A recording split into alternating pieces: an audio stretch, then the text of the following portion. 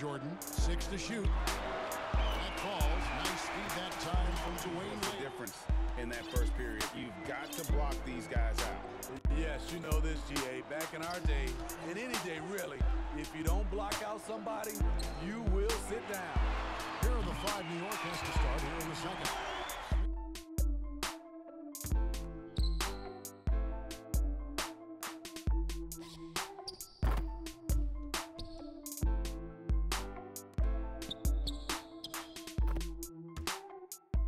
Hey, what's going on, guys? Sam here, back again with another video, and today, as you can probably tell from the title and the thumbnail, I have a playbook tutorial for you guys. I've been getting this request a lot. Hey Sam, what playbook do you use? What are the plays? How do I run it? And that's what today's video is going to cover. And as you can tell, I run the Knicks Playbook. So a couple things out of the way. I have the playbook on the screen here and the price on the auction house. There's only 29 plays in this playbook. I think in comparison to others, that's pretty low, and it's very limited in the number of plays you can run. There's 0 isolation plays. There's 13 pick and roll. There's no post up high plays. There's 7 3-point plays. I think that's a little above average, but there's definitely other playbooks with more. 3 cutter plays. There's 0 mid-range plays, and then there's not any guard post-up. So very limited playbook, but as you see throughout the video, there's just so many options. It's a very read and react type playbook, and it really can help counter situations you find online by making the opponent have to on-ball if you ever run into off-ball problems. Another thing I want to bring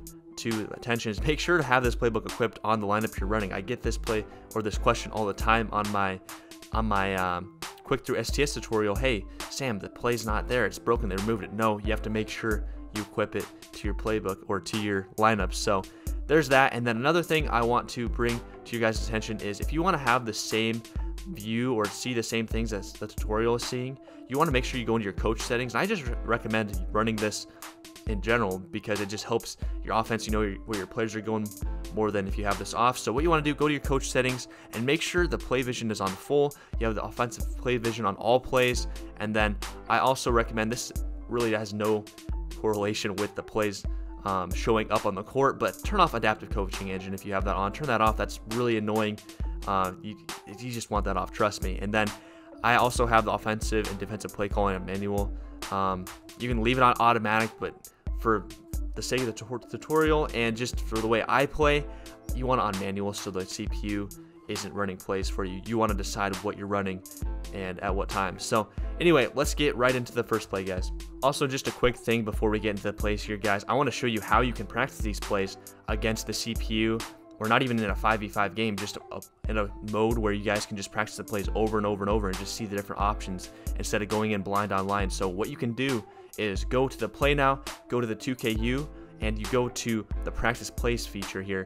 And what you want to do is make sure you equip the current Knicks. And when you go load that up, you're gonna have the current Knicks playbook, aka the one that I'm showing you today in this video. And you can just choose all the plays that I'm showing you in the video and just keep running through them until you have them memorized.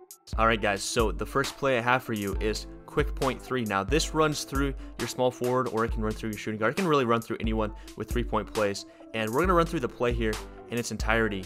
And we're gonna get Larry Bird with a wide open 3 from a downscreen from Sabonis. Now there's just so many options in these plays, guys. Just so many options. They always end up where if you need a bailout, it ends up in a pick and roll, pick and fade situation. So with D Wade, we're gonna come over, give the ball to MJ, almost to the screen to get MJ open, and Sabonis is gonna hit a down screen for our small forward, Larry Bird. Easy money every time. Now another option of this play, not running it all the way through, is we can just get a wide open look for MJ. Like I said earlier, I almost try to set a screen with my point guard. It can be risky. You could lose the ball, but I get in front of the defender here. Sabonis is going to set a screen, and MJ's just wide open all day. And that's not even running the play all the way through. That's just a second option. Now, another option here, guys, is, like I said, it always comes down to just a pick and roll, pick and fade situation if you need a bailout. Look at this. We're going to run it towards Larry Bird. And look at this. The defender gets through the screen. What do? Sabonis sets a very high screen, rolls to the hoop.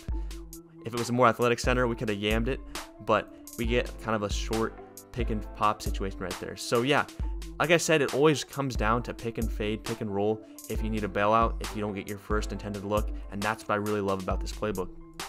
All right, so the next play I have for you guys is called quick point 4.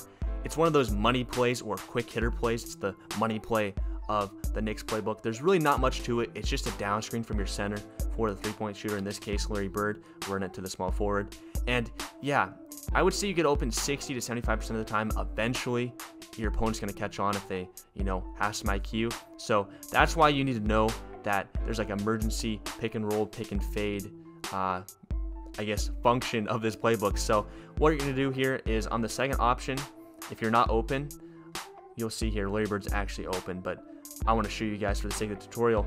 What I like to do is hold L1 here. I let the CPU just do it, but I like to hold L1 and read and react. And in this case, I would have done a fade like the CPU did, but what I like to do is hold L1, and you can either dunk it with Larry Bird, dish it to a rolling center, or dish it out to your center at the top of the key.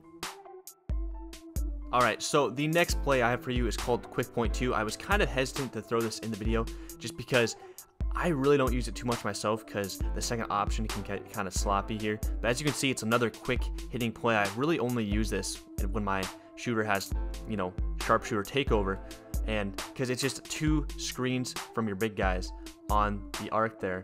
Now, the second option, again, I feel like it only activates when you don't have your three-point shooter in the center or in the corner waiting for the screens. Maybe it was because the CPU in this case is double teaming. I'm not really sure, and I've been using this playbook for 2 years. It's just not too reliable, but I thought I'd mention it because it does get your sharpshooter wide open. If they have takeover, you're going to hit it anyway. But as you can see here, here's the second option. I ran out of time on the shot clock because of the offensive rebound, but the second option here, your power forward will come to the screen, and what you have is another pick and roll situation. So I thought I'd throw that in there because it's good to always have different looks to throw at your opponent, but I really wouldn't spam this play too much, and I really only use it myself when my sharpshooters have takeover or I want to hit my opponent with a different look. Alright, next up guys, we probably have my favorite play in this entire playbook. It's called Quick Knicks, and it's because there's just so many options. Probably the most options out of any play in this playbook. And the first option here is a nice dime from your center on the low block, so you can score there, or you can dish it up to your sharpshooter at the top of the key. So I'll run through here the play again, just in a little slow motion. You're going to start by giving it to your power forward. You can look here. What you want to do is dish it down to your big. Sometimes you get a mismatch there. The guard switches on. But in this case, I'm showing you the three-point option at the top of the arc. So, like I said, there's so many options with this play. Look at this. So we're going to call Quick Knicks, and we're just going to totally disregard the pass to the power forward. We're just going to keep standing here. And what's going to happen is your bigs are going to set 2 down screens for your shooting guard. Look at this. Michael Jordan wide open, catch and shoot. Bang, wide open. There's option number 2.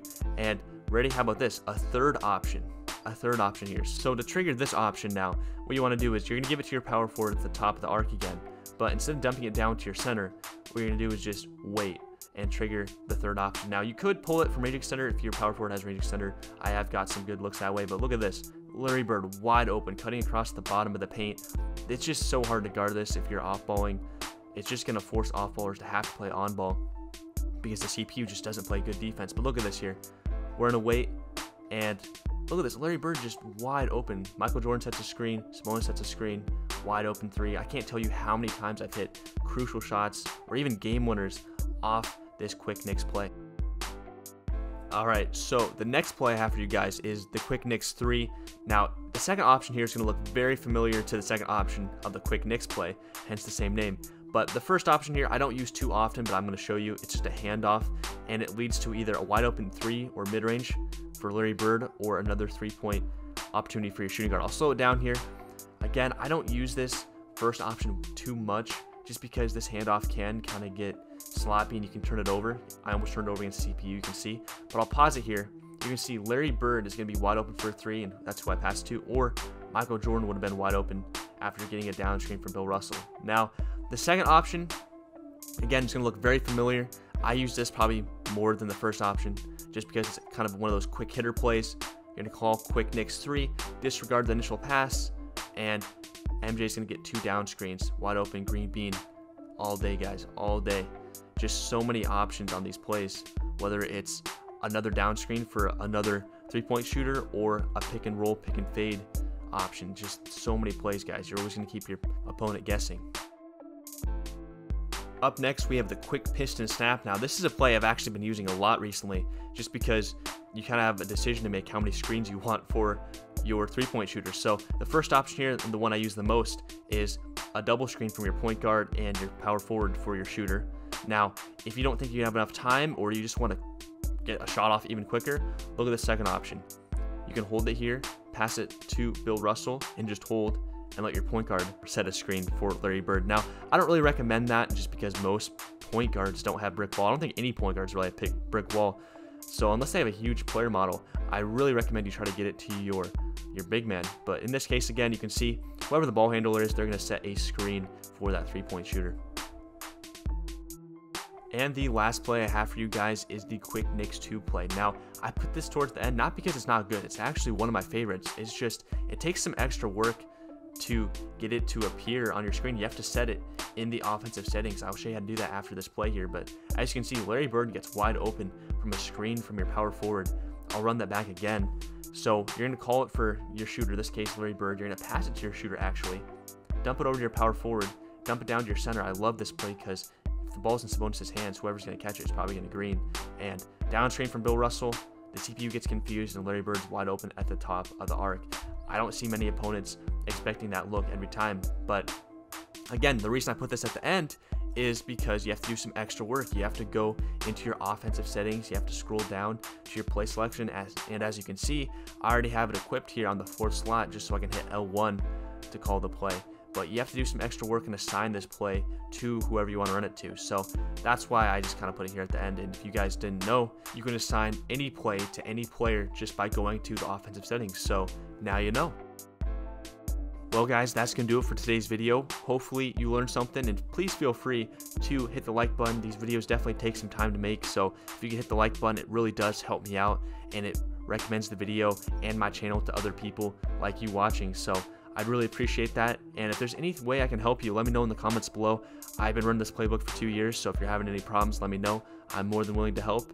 You could also feel free to stop by my stream sometime. We live stream every day, and I'd be willing to help you there as well. But guys, until next time, I will see you later. Peace out.